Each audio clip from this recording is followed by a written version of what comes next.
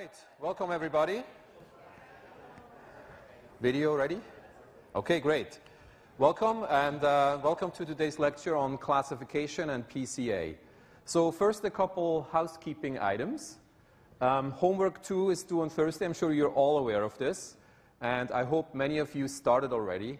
I know some of you already finished. So hopefully that will put some pressure on the rest of you to really get going. Homework 2 is, again, a lot of work, so please start early. Homework 1 grades will be out Monday night. You know, maybe a little bit sooner, but definitely by Monday night, so you should know how you've done on Homework 1. We actually tried to get it to you before the drop deadline on Monday, so hopefully that will happen. And then Homework 1 solutions will be available on Tuesday. Okay, so today we're going to talk about classification.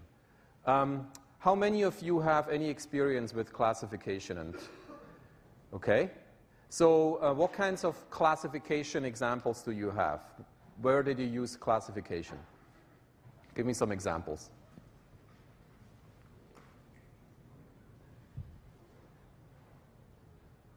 Yeah. Sorry?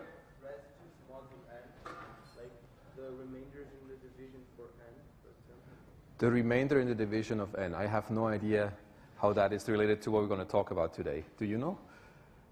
Is that a different kind of, is that a mathematical classification? Yeah. So we're talking about something completely different today. Any other examples? Yeah. I learned a little bit about classifying emails by author, depending on like the number of times they use specific words, like data classification. Yes, so classification of email. And what is the biggest kind of classifier for email that's in use today? And you said it's using Bayesian, but what does it actually classify email as? Spam, right? So the spam classification of email, that's a really good example. So email is either spam or not spam, and you know, those labels are the classes for email, and the classification is the task of giving a new email, is it spam or not? Any other examples? Yeah? Natural language processing for figuring out what language piece of text is. So translating a piece of spoken language into text. Now, that is a particular machine learning task, and it is related to classification. But I think, yeah, I guess it's, what do you call that for classification, Verena? Kind of, yeah.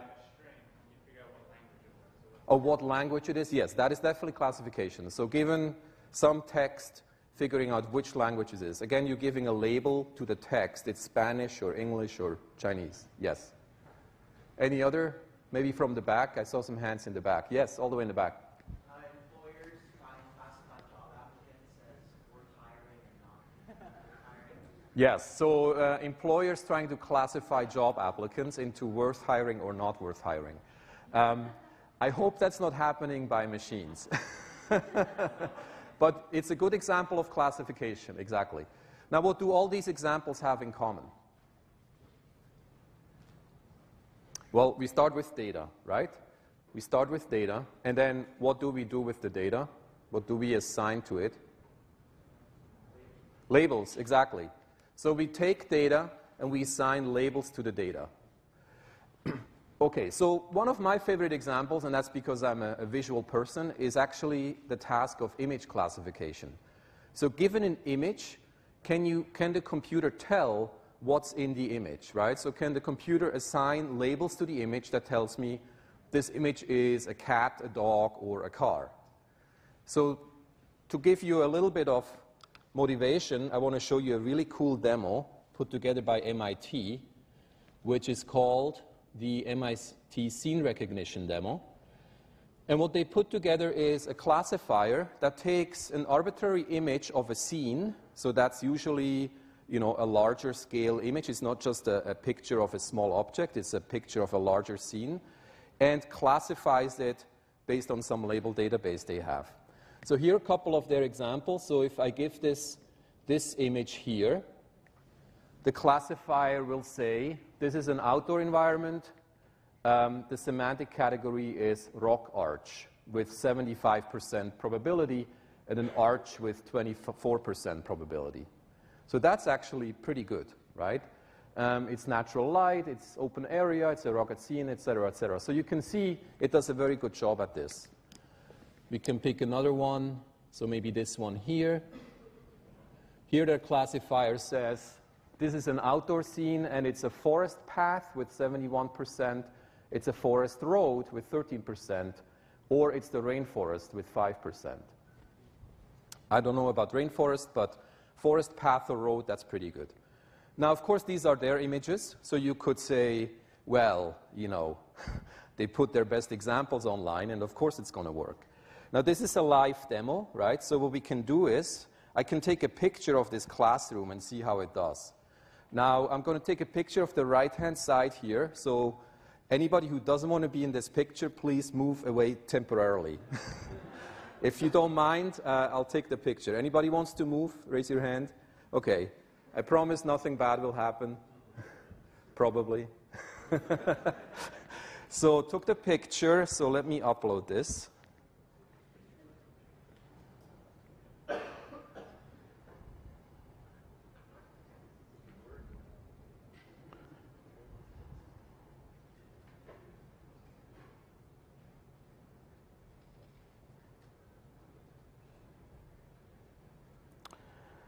Okay, I can share with anybody here except myself. All right, let me email this to me.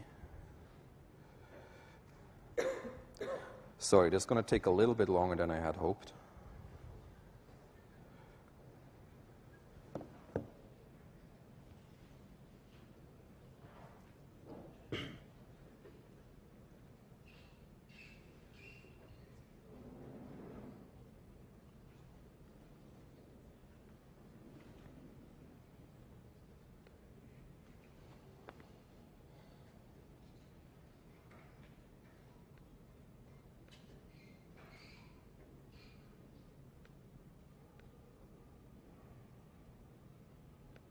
All right, come on. While you're all busy reading my private email.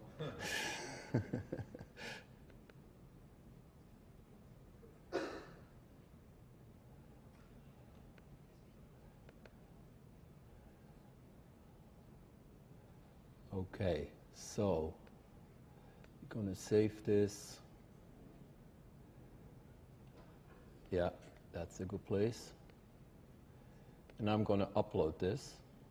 And you can do this, by the way, by yourself. Just go to that URL. Here was my office. I tried this. So let's try this with this scene here. So that's the picture I took. And it says auditorium with 98% probability. It's magic. So this is an example of classification. And I'd say classification has gotten scary good for images, and even now for scenes. And the reason why it's gotten good is because of machine learning. So we'll talk a little bit about what machine learning is, but then we'll talk about a particular machine learning algorithm called k-nearest neighbor classifier, and I'll explain how that works. And then in future lectures, like next week, Verena will talk about SVM. And then we'll continue with this theme of talking about some machine learning algorithms that will help you with classification. Okay, so here is the task for the computer. Given a picture, right, of a cat, let's say, you represent this picture, of course, as an array of numbers. Given that array of numbers, classify that with some probability into different class labels. Is it a cat, a dog, a hat, or a mug, right? Now, for us, this seems trivial, but for a computer, this is incredibly hard. Why is this a hard problem for a computer? Or even for us? It's just we're really good at it. Why is this hard? Yeah? You can't hard-code it. There's like millions of different combinations that represent a semantic thing. It's not like you can just say, you'll have these exact numbers. So you can't hard-code it, because there is a lot of combinations. Can you expand, can somebody expand on this issue of what are all the combinations of pictures in the world that are cats? I mean, what is happening? Why is it hard? Yeah.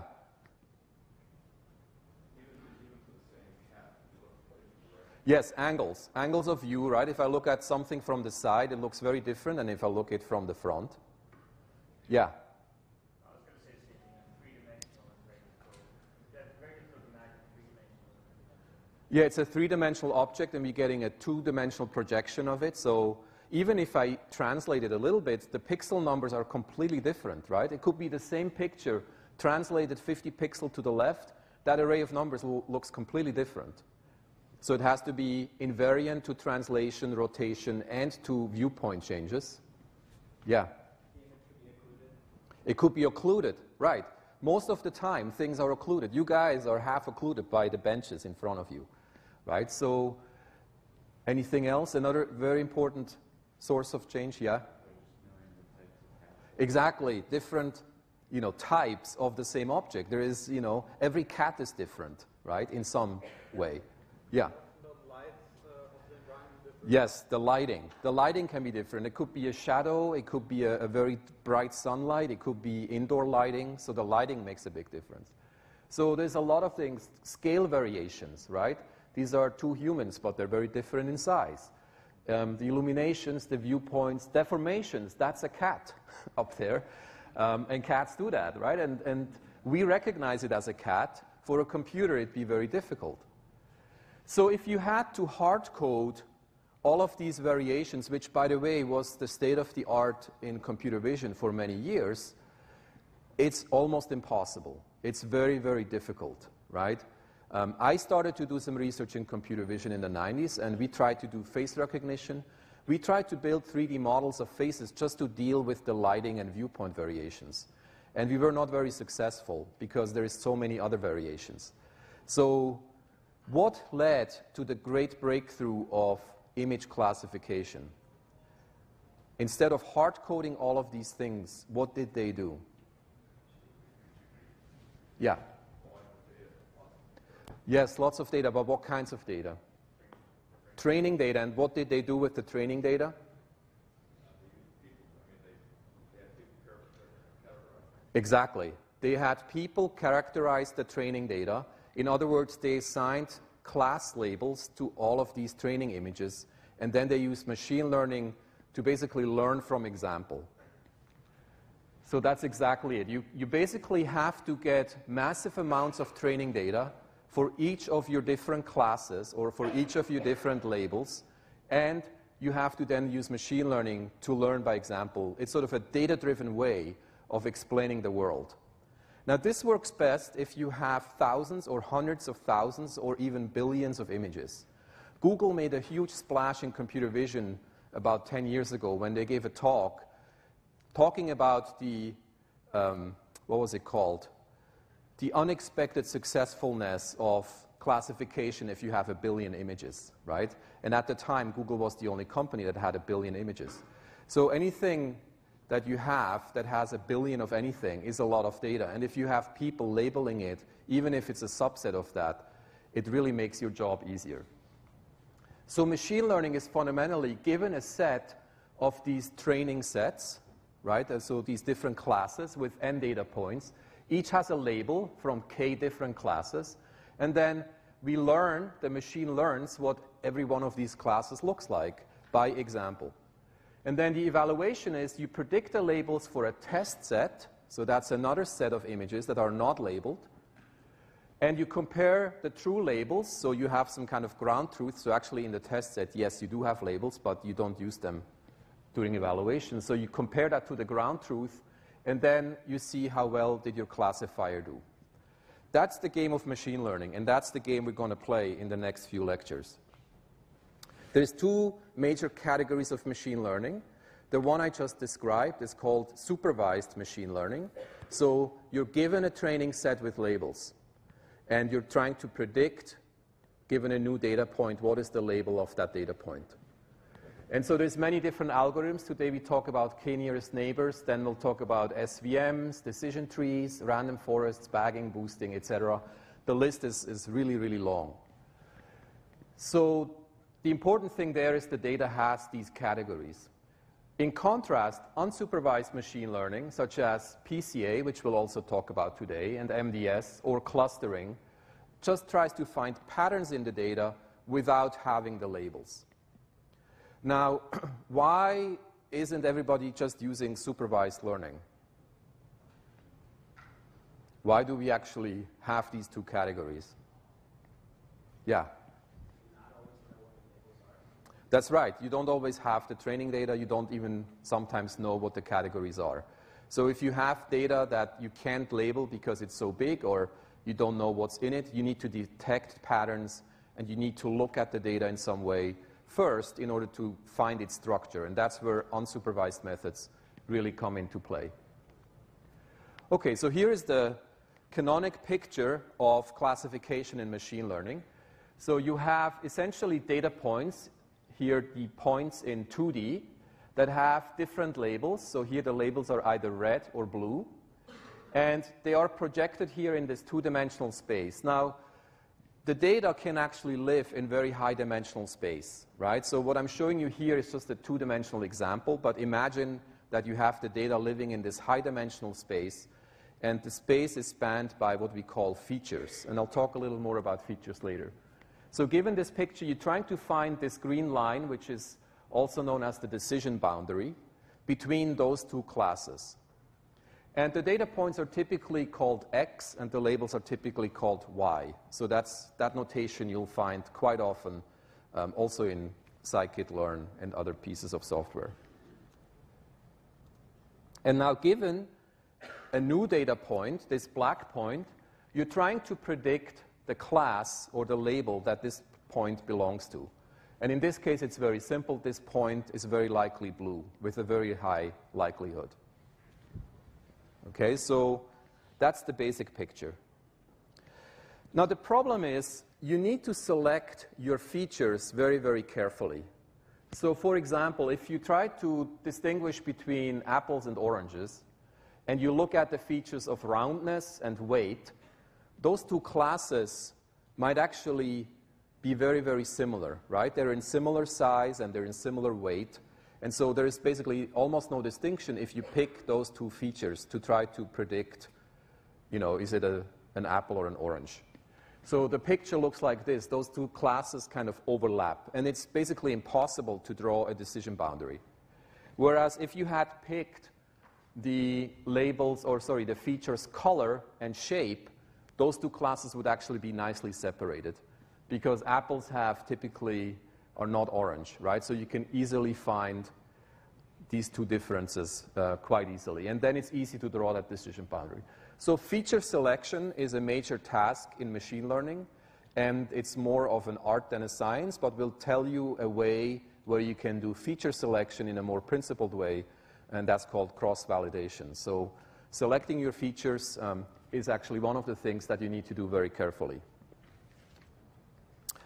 All right, so we're going to talk about the nearest neighbor classifier. And I actually want to switch here to non-mirrored. Hope that works. All right. Okay. So nearest neighbor classifiers basically are the simplest way to classify anything, and it's basically a lookup. So given some labeled data points, in this case the blue squares and the red triangles, you're given a new data point, in this case the green circle, and you're asking what label should it have.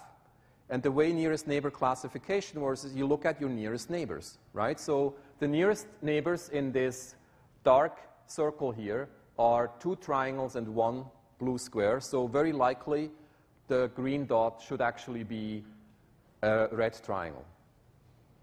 So it's kind of majority voting, right? So you do this by majority voting of your nearest neighbors.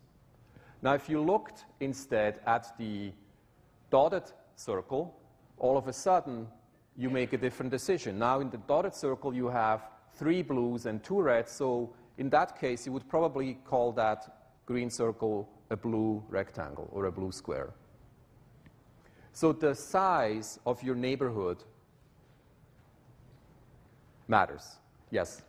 So how do you decide the radius of the circle? Yes, so that's a good question. So how do you decide how big the neighborhood should be? And the answer is going to be, we're going to have to evaluate the performance of the classifier, and I'll talk about that. So depending how the classifier does, we'll pick how big our neighborhood has to be. Yes? So also, depending on how many, say, triangles and squares you have around a green circle, will it be that the one with the largest population gains subservience with green circle, or will it be some sort of probability? Yeah, so exactly. So how do you do this majority voting? Let's just assume we just do it by majority. In other words, we just say, you know, it's just based on the number of points within my distance, within my neighborhood, and I'll pick the majority. So typically, we basically assign the number k to the number of data points that we look at. K could be 1, in which case we're looking only at one neighbor, or k could be 3, 5, and so on. So typically, k is an odd number, so that we always have a winner, right? But there could be other ways of doing it, but that's the simplest way to do it. Okay, so here's an example. You have two labeled data sets, red and blue, and what I drew here in the background is called the Voronoi diagram. How many of you have heard of Voronoi diagrams?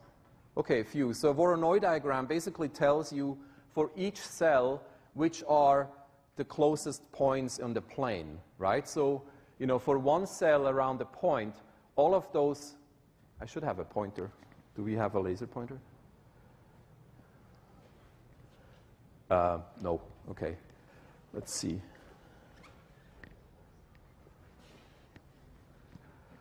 Well, let me try this. Can you see this? Okay.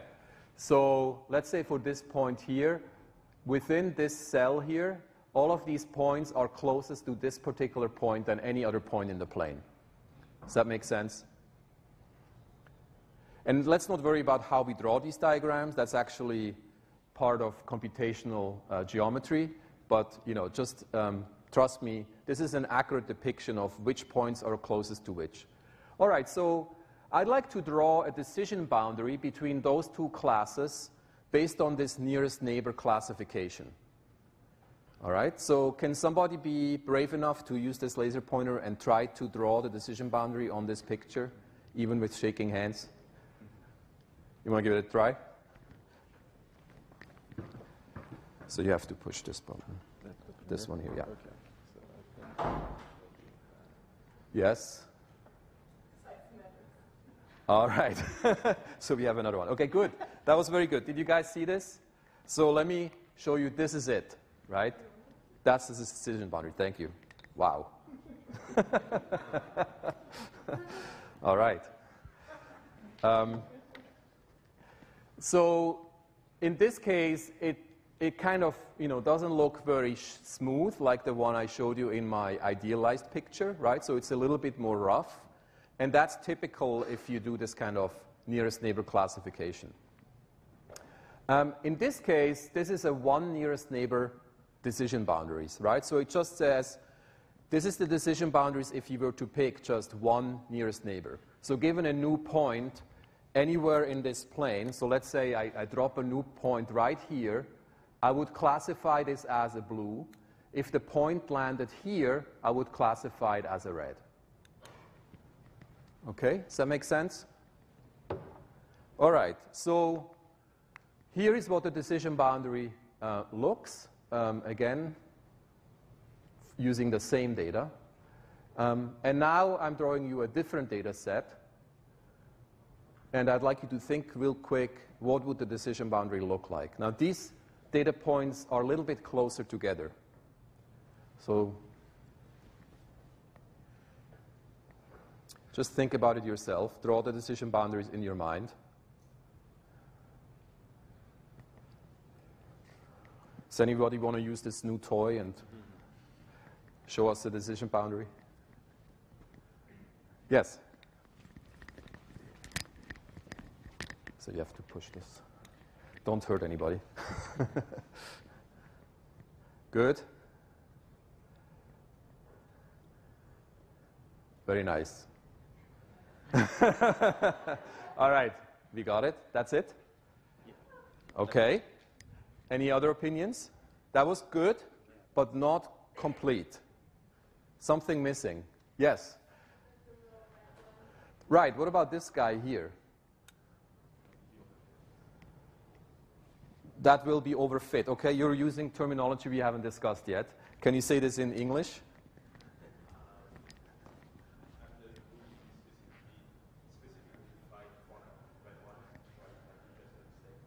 Yeah, so it could say it's a mistake, I'm going to ignore it. But if I don't want to ignore it, actually the machine learning algorithm doesn't ignore it. It's actually going to draw a little island around here, right? Because technically, if anything lands within this cell, this is the closest neighbor. So if I follow the one nearest neighbor rule, anything in here needs to be classified as a red dot. So that's what I've shown here. Is that a good decision? Not really, right? It's not a good decision because as a human, I would say this is an outlier. So there's something, a misclassification. You know, whoever labeled this made a mistake. So the decision boundary should really be around here, and this thing here shouldn't exist. But the one nearest neighbor classifier does what it does, and that's exactly how it solves this issue. All right, so let's look at some properties for the one nearest neighbor classifier. You have to agree it's simple. I could explain this to you with a couple slides, and frankly, the code for this kind of algorithm is very simple to code. So you basically store all of your data. When you're given a new data point, you look up which is the closest neighbor, okay? So it's simple to code, and the performance is actually relatively good. It's surprisingly good considering how simple the algorithm is.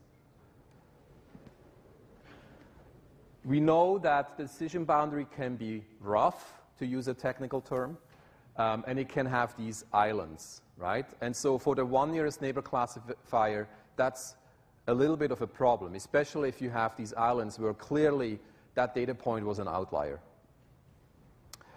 Okay, so let's see. What do you think is the training complexity? In other words, what is the complexity, you know, to train this algorithm, given n data points? What do I have to do if I add a new training sample?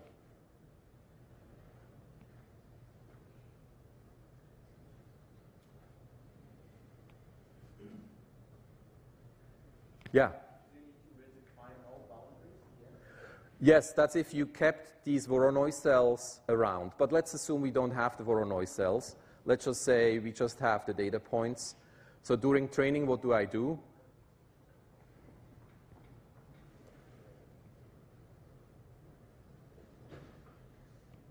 Yes? No?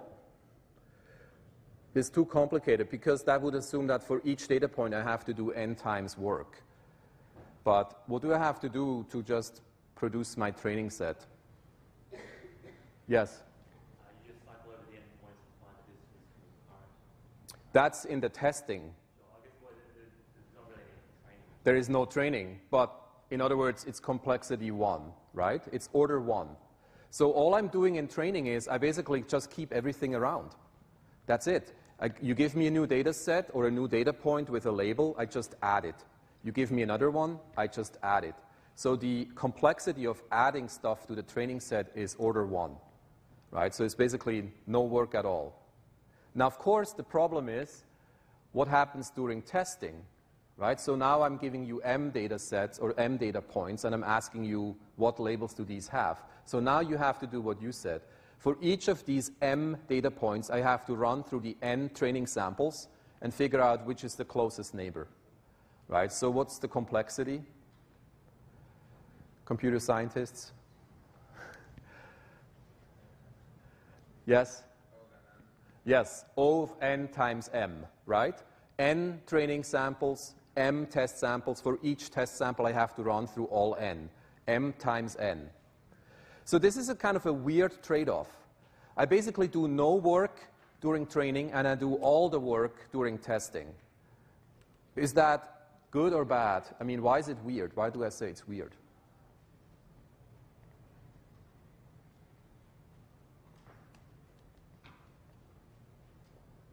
Well, what, yeah. You're going to want to use the model, so you're going to be testing it all the time. Yeah. So when you use it, you do all the work. So this thing runs for a while, right? Let's say n is 1,000,000. Well, or let's say n is 1,000,000,000. You know, let's say it's all of Google's images. So for each new image, I have to run through 1,000,000,000 images to figure out which one is the closest neighbor.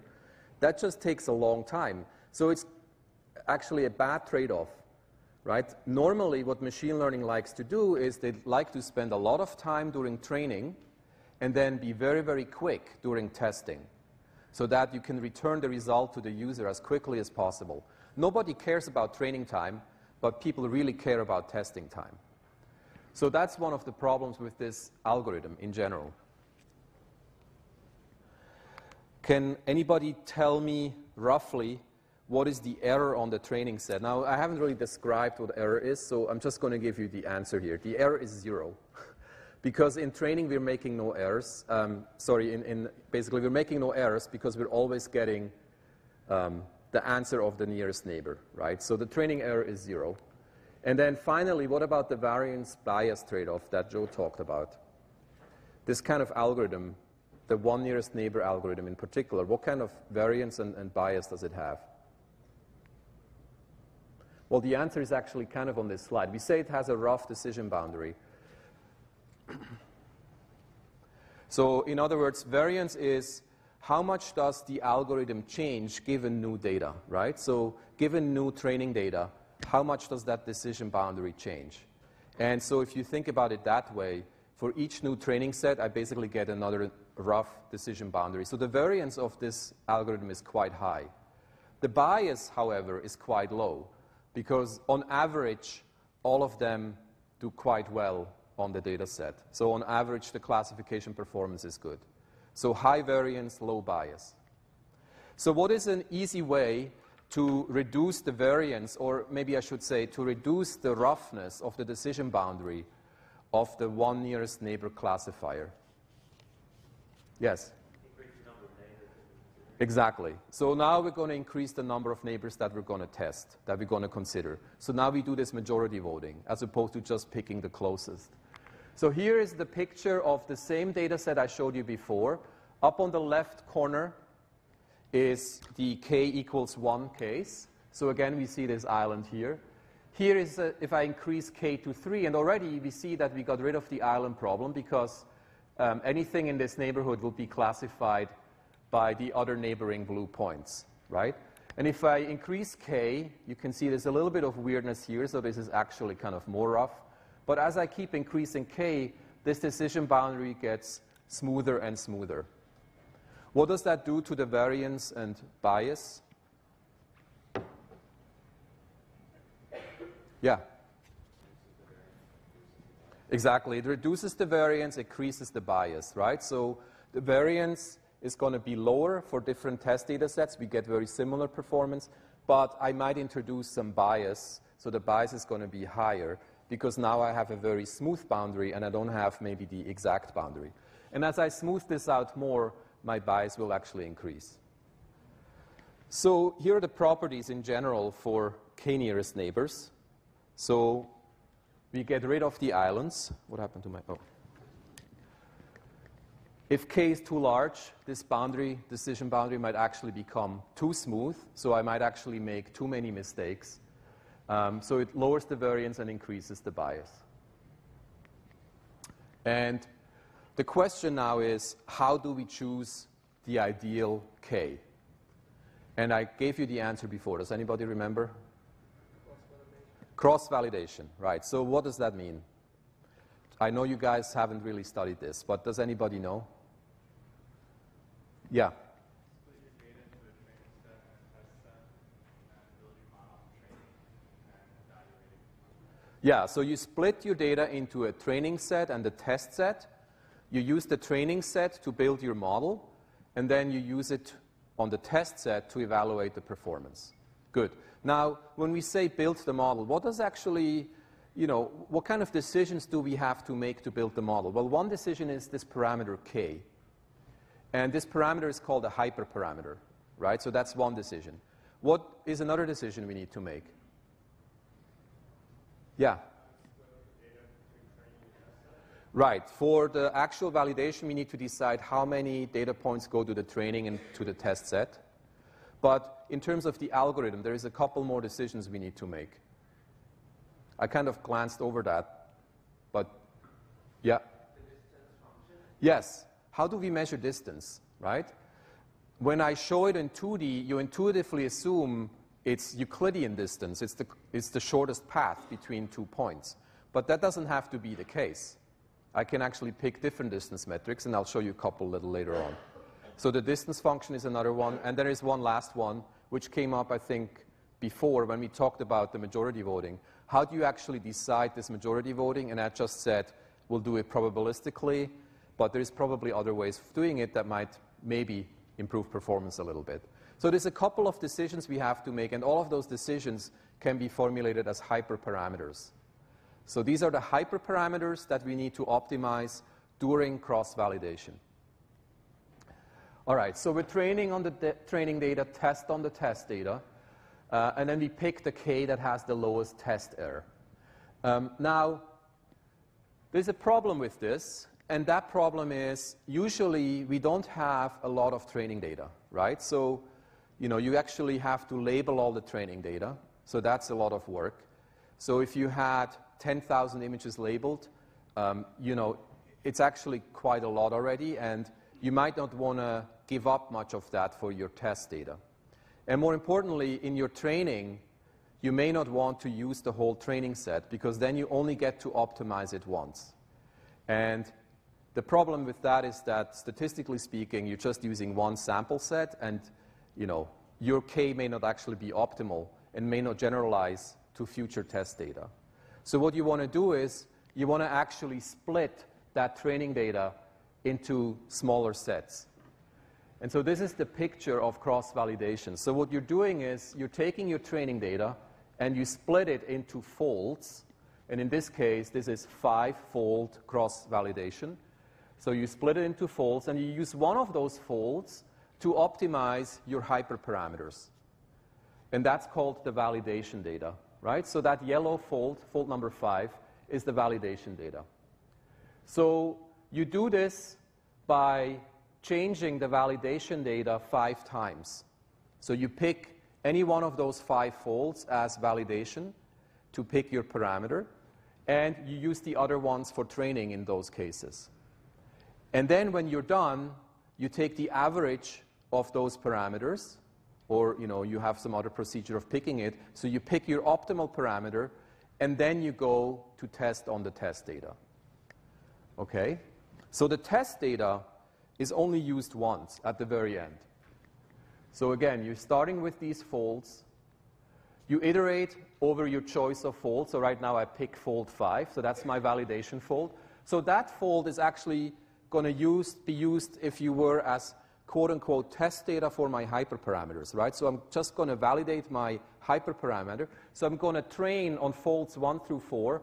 I'm going to test my hyperparameter on fold 5, and I'm going to see what kind of performance I get. Then I'm going to pick fold 4 as my validation set, and then I'm going to use folds 1, 2, 3, and 5 as training sets for that, and then optimize my hyperparameter for that and test it on fold 4, and so on. So I do this 5 times. And then I basically, after I do that, average the parameters with the best performance on the validation data. And once I'm done, I basically call that's my final hyperparameters. Yeah? Is it a good idea to iterate over the possible numbers of folders? Like here you choose 5 folders. But Yeah. 4 or 6. Like, how do you choose that? How do you choose the number of folds? I was going to say intuition. I don't know if that's the best answer. You guys have better answers. Intuition. I think typically people know for which kind of classifiers how much of cross-validation you do. So 5-fold and 10-fold are typical numbers. To be honest. On the size of the data set that you have. Yes, that's a good answer. Like you can imagine if you have 5 folds, right? If you have only very little training data and you're using 5 folds, then you have more points, data points in each fold than if you would do 10 folds, right? So your validation set gets very small if you do 10 folds and only have very little training. So if you have very small data, you don't want to do 10-fold cross-evaluation. You want to do 5 or even 3-fold, Yes? Is it ever a concern that your test data is not representative of, you accidentally chose that test data? Yes. That's always a concern. However, the idea is that you kind of picked your test data randomly, right? You picked 30% of your original data set as test data, and hopefully you made that in an unbiased way, that choice. But that's always a concern, absolutely right. And there is no guarantee that your classifier will perform well on new data. It's just, all you can do is measure it on some test data. So the test data is not used to determine the parameters, the hyperparameters. That's very, very important, right? Do not touch the test data, because the test data is so valuable. You want to use all of your training data and the 5 folds, in this case, to estimate your hyperparameters, and then test them at the very end on the test data. So again, evaluate the test set only a single time at the very end. Right, and that's really important. And frankly, even researchers get that wrong sometimes. And it's annoying if you read a paper where it's obvious that they didn't do that. Why is that a problem, by the way? Why should you not use your test data to estimate your parameters? Might as well. It's, data is tough to get by. Yeah? Then your results are not as meaningful and generalizable. They're not generalizable. So the results are not generalizable, right? Because you've basically contaminated your parameters with all of the data, as it were. So you can't really know how your classifier will perform on completely new, unseen data. So the test data has to be completely new and unseen. Okay, so let me just give you an example. So here is a data set with images. This is called the CIFAR 10 data set. In this case, it has 60,000 images. Each one is tiny. It's only 32 by 32 pixels, so you kind of see blowed up versions of this. And it has 10 classes that you see there on the left. And this is just giving you the, basically training set, right? So you can see the different classes and what kind of images are in it. And again, you see the wide variety of pictures for each of the classes. So the training set, this database was split up into a training set of 50,000 images and then a test set of 10,000 images. And by the way, this is from a wonderful course at Stanford that I linked to at the end of the lecture. So you can follow this example even with Python code on their website that I give you at the end. So how do you turn pictures into data points in a high dimension? Well, you basically turn them into vectors. So a picture has red, green, and blue pixels, right? You can think of it as a red, green, and blue plane. In this case, each red, green, and blue channel has 32 by 32 pixels.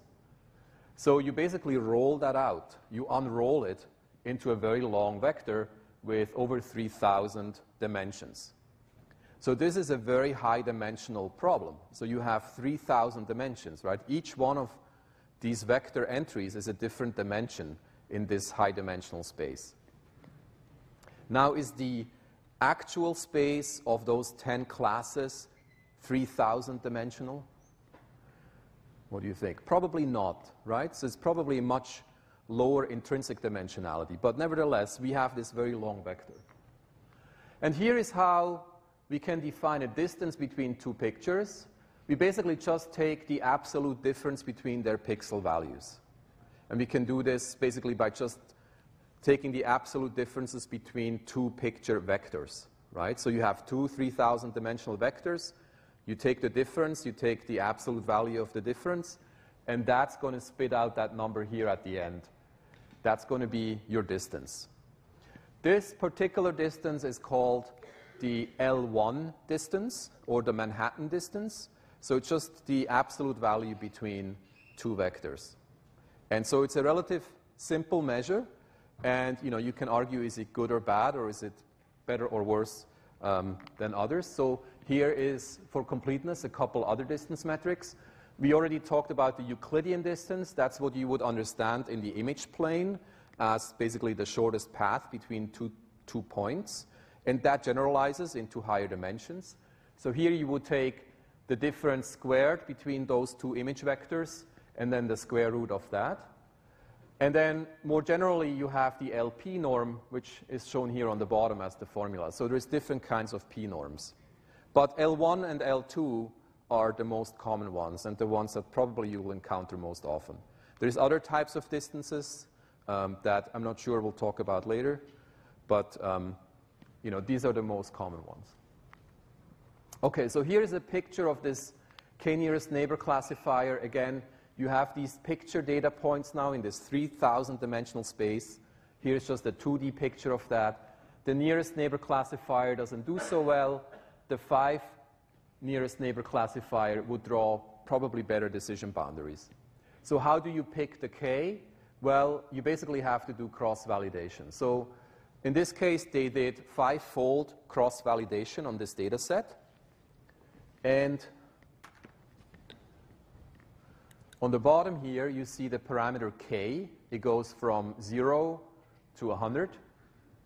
And then over here, you see the accuracy. And the accuracy is just, in this case, measured as number of right predictions made by the classifier divided by number of the right predictions in the ground truth. Right? So you compare the labels in your classifier with the labels in the ground truth, and you figure out how many times did it get the right label. And as you can see, because it's 5-fold cross-validation, for each value of k, you get 5 different results from those 5 validation folds, right? Remember, you pick 5 validation folds. And so here is basically that picture. So you take the mean, and then you can see the spread here. So probably somewhere around here, actually around k equals 7, is the best choice of your parameter k. And then if you do that, you basically get performance that's for an L1 distance about 40%, and for an L2 distance, it's only about 35% accuracy. And here is just a bunch of examples. So, you know, these were the test images now, and here are the 10 nearest neighbor in this, you know, 5NN classifier. So I can't even see what that is. Anyway, this is a ship, and you see a bunch of ships here. That's actually pretty good, although that is a train, I believe. Here is an airplane, and here is some kind of a dog, and a ship, and a frog. So that's not so good. Here is another ship. Ship seems to be working pretty well. Here is a horse. That looks like a deer. That looks like a dog, etc. So you can see, you know, it doesn't do great, right? And basically what it does, it looks mostly at the background, right? Yeah, Verena pointed that out. So it kind of does that. And why is that, you think? Yeah. Yes, most of the pixels are background pixels, exactly. And this very, very simple distance metric where we just take the differences in a pixel by pixel is not a very good classification. So what can we do to improve that?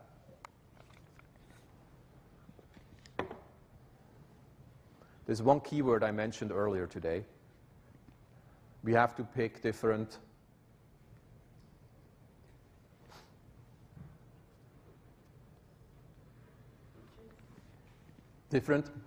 features. Thank you. Features. So right now the features are the pixels, right? It's actually, you know, it's the simplest thing you can possibly do. You take pixel by pixel difference. Well, that doesn't account for any variation in viewpoint, or any variation in shift and rotation, or any variation in lighting, etc. It doesn't account for any of the problems we talked about in the beginning. So this is really, really simple. Now, I can tell you that the best classifiers on this data set achieve about 95% accuracy. So just to give you an idea. And those best classifiers are based on neural network architectures that we'll talk about at the very end of this class in one lecture at the end, right?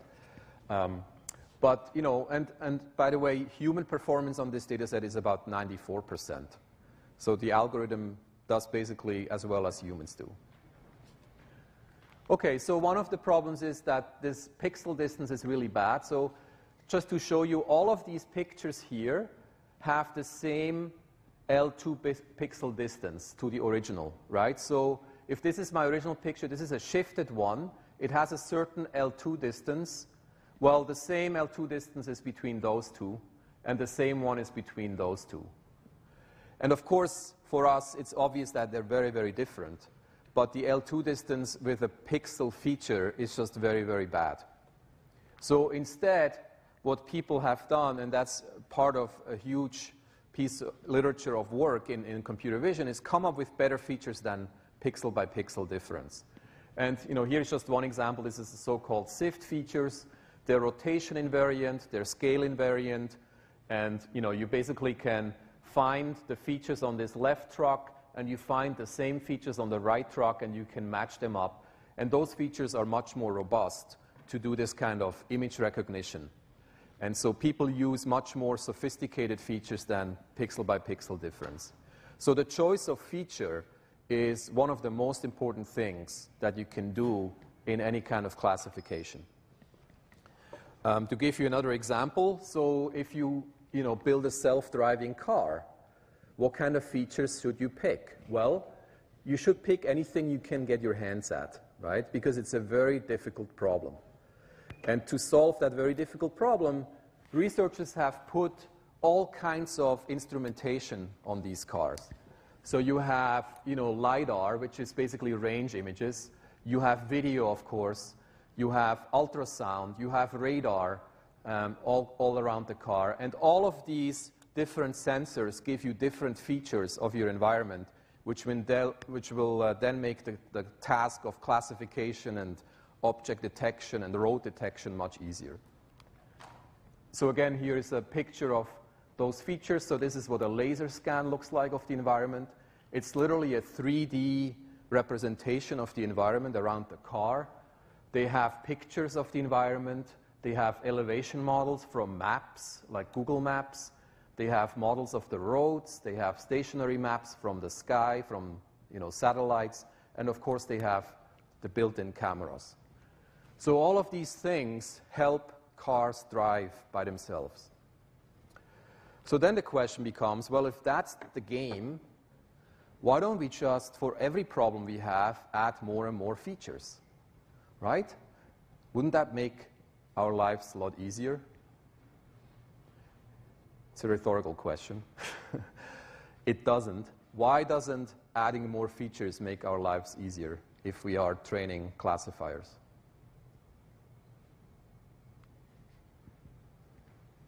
Yes? It takes more time. It takes more time. Yes, that's true. But let's assume I can compute these features very quickly.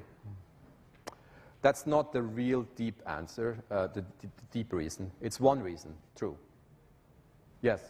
Data gets too sparse. So the data gets too sparse. And why does it get too sparse? Yeah, I'm looking for a key phrase that Joe mentioned. Yes? Curse of dimensionality. Thank you. So the curse of dimensionality, right? As we're adding more and more features, we're making our data more and more high-dimensional. Remember the feature vector of the pixels was 3,000 dimensions, was 3,000 long? Well, if I add more features, I can make this 10,000 or 100,000 or 1,000,000. All of these features that we saw in the self-driving car, they make these vectors extremely long. So if I took all of that data, eventually I really have this problem that basically my space is so sparse, I basically have no more nearest neighbors, or if they are nearest neighbors, they'd be too far away to be meaningful. And so that's the problem. That's the curse of dimensionality. So we can't have too many high dimensions to do this classification. So we're kind of in a pickle, right? On one hand, we're saying classification would be easier if we used more features, and on the other hand, we're running against the curse of dimensionality. Okay, so what can we do?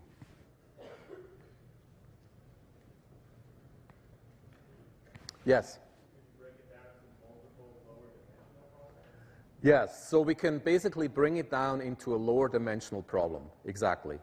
And that's what I want to talk about next. And that, is basically what dimensionality reduction is trying to do, right? So we have a high-dimensional problem, these pixel vectors with 3,000 entries or 3,000 dimensions.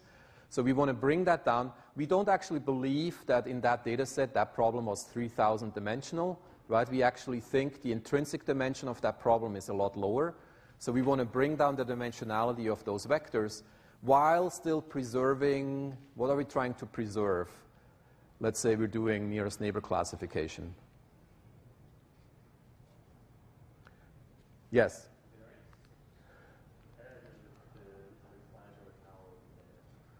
Yeah, we don't necessarily preserve the variance. We might actually make the variance lower because we're kind of smoothing out the data, as it were.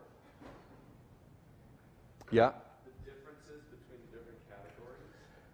We're not going to change the difference between the categories because that's intrinsic to the problem, right?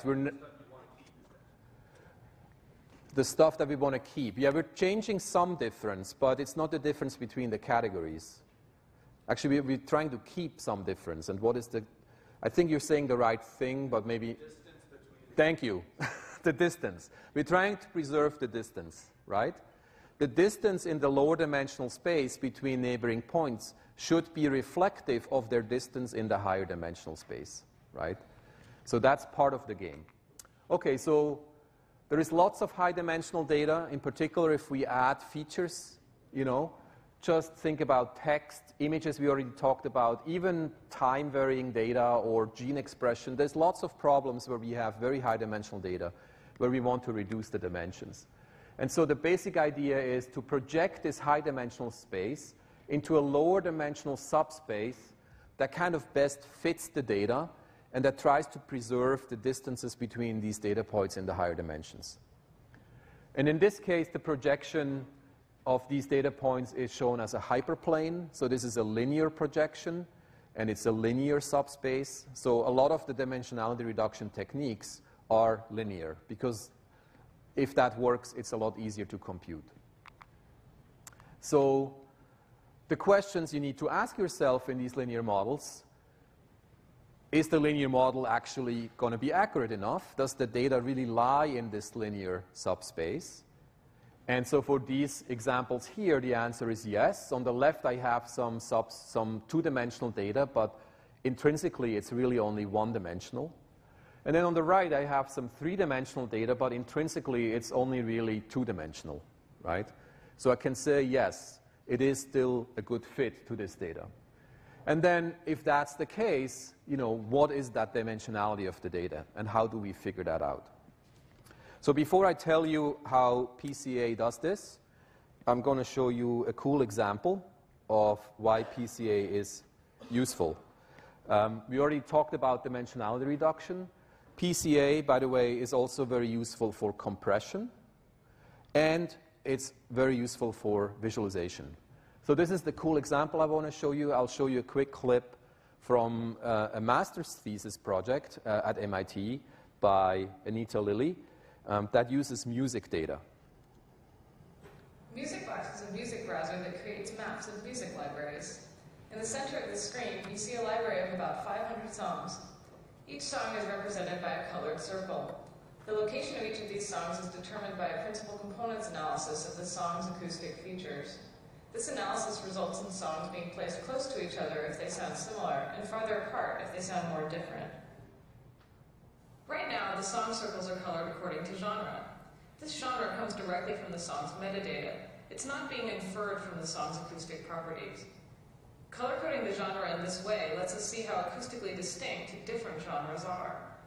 In this library, classical music lays almost completely along the right-hand side. It is acoustically distinct from the other genres in the library. You can also see that rap music lies at the opposite side of the map. It sounds very different from classical music.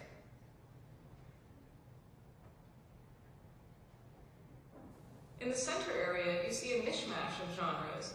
This is where rock music sits, overlapping with dance, pop, country, and the leftmost edge of the classical group. This makes sense when you think about how diverse the rock genre can be. So I'm not going to play the whole video, but I want to quickly reiterate what she said and explain what you're seeing. So first of all, over here, you see this is a long list of features that she used to classify these songs. Okay? You can see there's a slider here. If you slide this down, there's probably like 3,000 different features that you can extract from music data that are useful for classification. So she starts out with very high dimensional data set. For each song, she computes these 3,000 or so features, and some of these features have high dimensionality in themselves. Then she classifies the training set into the different genres. So these are the labels, right? So you have classical, rock, et cetera, et cetera. And then she did a principal components analysis, or PCA, of the data to project it into this two-dimensional subspace, right? So this is a two-dimensional subspace in this very high-dimensional feature space. And it turns out, within that projection, songs that have similar labels are close to each other. So it did preserve, it appears, the distances between those songs in the high-dimensional space. And then she goes on, the whole video is actually about what can you do with this kind of interface, and it has to do with creating different playlists and finding your most favorite type of music, etc. So it's actually a very cool interface that is using the PCA. But does the basic idea make sense? Yeah? So just to clarify real quick, what is the, so I guess if you think of this as a scatter plot, you can think of each one as having an X and Y? Yes. So given that originally there were more dimensions and stuff, what does the X and Y actually mean? That's a great question. So what does the X and Y axis here mean? Well, right now the X and Y axis are the first and the second principal component. And quite frankly, they don't mean much, except that that's what they are. And so, you can't really, in your head, think about a 3,000 dimensional space and this kind of hyperplane through it. But, that's kind of what's going on. So you have this very high dimensional space. You're taking all those points and you're projecting them onto a plane that best fits your data. And that's the two principal components here. So let me show you a couple pictures. Maybe that will make this question a little bit clearer. By the way, it's called principal with an A and not principal with an E. Just principal component analysis, PCA. So, what's the dimensionality of this data? And, well, the dimensionality of the data is 2D because it's 2D points. But what is the intrinsic dimensionality? Is it A 1D, B 2D, or C 1.5D? What do you guys think? Who's picking A? Who's picking B? Who's picking C? All right, the A's have it. So yes, this is intrinsically one-dimensional data, so I should be able to approximate it with basically this line here, right? And this will be my first principal component. So what principal components are, they're basically a transformation of my original coordinate space into this principal component space. And typically what you do is you subtract the mean from your data, so everything is centered at the origin, so it turns into a rotation of your original coordinate space. All right, so what we want to do is we want to choose our principal components such that we minimize the orthogonal distances of each of the data points to this new vector v. And equivalently, we could prove this mathematically. We're not going to do this, but it has been shown that that's the same thing as putting v in the direction of maximum variance in the data, right? So in other words, the maximum spread of your data points is the direction of v. If you pick it that way, you're also minimizing the orthogonal projection of the data points onto that vector. So that's how we're going to find the principal components. I want to quickly point out the similarities and differences with linear regression, and Joe already did this in his lecture. I just want to bring it back here. So linear regression, we had the case where we have data points. We're trying to find an approximation to these data points that is the best fit. But in this case, we're basically looking at the difference of the data points along the original axis of the data, right? So in this case, along the y-axis. In the principal components case, we're looking for the best fit based on the orthogonal projection of the data. So it's not along the original axis, it's this orthogonal projection of the data points. And you get two different lines. of the same data. All right, so we want to minimize the projection distance, which is equivalent to basically maximizing the spread of the data along that direction. And I'll give you the sketch of the algorithm without mathematically writing it down. But we're going to basically, again, subtract the mean from the data. So we center all the data set around the 0 point, around the origin. We might have to scale each of the dimensions of the data by its variance. So if you have, kilometers versus, nanometers, then that is not a good thing because those two, axes are very, very different in scale. So you may have to rescale things. That actually depends on the application and the problem. And then you compute the covariance matrix of your data, which is basically your original data matrix X transposed times X, right? So that's fundamentally what your covariance matrix is. Yes? So what happens if you have data where you're like, maybe one thing is like a color and one is the weight, and the 2 units are not true? Yes. So again, it depends on the application. You might just get away by ignoring that, and that's fine. You just treat them as data points. So the question was, what if you have color and weight, right? Well, you stack everything, color is a feature, weight is a feature. In the end, it's just a long vector of features. So you kind of abstracted that away. And maybe you can get away with it by not rescaling it, and maybe that's fine. If the differences between those are too big, then you have to rescale it. And there's different versions of rescaling. One that's very often used is basically divided by the variance to kind of bring it back into the same range. Yeah? I have a similar question. Do people purposely weight one dimension over the other? So an example you mentioned before about features for apples versus oranges, maybe roundness is something you want to look at, but you're oh, that's probably not something I want to weight very heavily.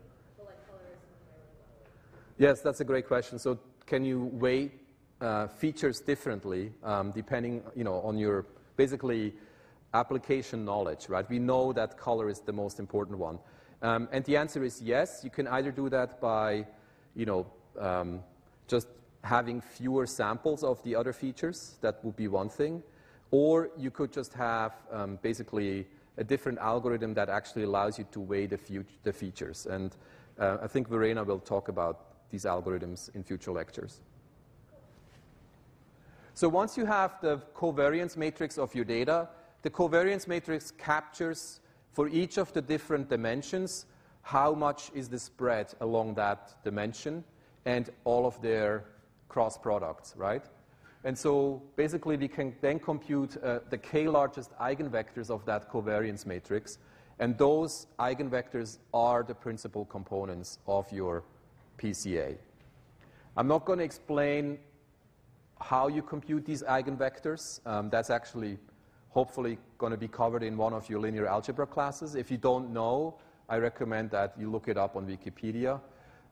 However, having said that, the way that most people compute the PCA is through an algorithm called SVD, or singular value decomposition, which is actually much more robust than what I'm showing you here. So the implementation details of how PCAs are computed might differ, but the fundamental idea is the same. So the question then is, once you've done that, how do you pick the dimensions that are intrinsic? Or in other words, what is the intrinsic dimensionality of your data set? And the cool thing, the really cool thing about the PCA is it actually gives you that answer. So what you can do is you can plot your eigenvalues of each eigenvector that's shown here on the x-axis, and you can show the variance that it explains on the y-axis. And there's a simple formula for the variance that each eigenvector explains. And so basically, I forget, is it the eigenvalue squared, something like that, or square root? Anyway, there's a formula that explains it. And so you plot this, and this is called a scree plot, and then you find where this curve starts to diminish. In other words, where you're not explaining any more variance with your eigenvectors. And in this case, that number might be around 7 or so. So that means intrinsically your dimensionality is only 7 dimensions, even though the data set may have 60 or so dimensions. Does that make sense? Okay. So let me give you a couple examples of dimensionality reduction. Well, here's just another picture. So once you have your principal components, you can project your data points onto that principal component.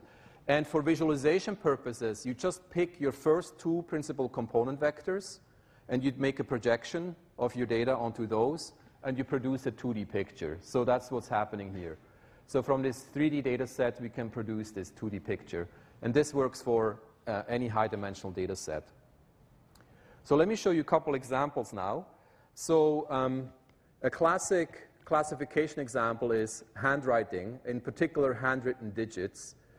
Who do you think has the most interest in classifying handwritten digits? Banking, financial industry, right? That's because our ATMs can now read our checks. In the 80s, there was another institution that was very interested in handwritten digits before we had ATMs that could read checks. And that institution is still very interested in that. Say it again.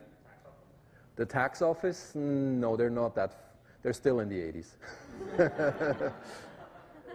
Police? No, not so much. Post office, right? You don't think that somebody's actually going to read your address and then stuff it into the right mailbag at the post office? No, this is all happening automatically.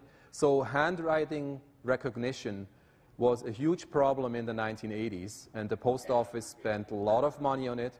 There were a lot of data sets that were being made public that people started to train classifiers for. And basically handwriting recognition is by and large a solved problem today. And it's thanks to all of these great research papers. So here is one of those data sets. In this case, all you're seeing is a bunch of examples of handwritten digits 3. So this is 130.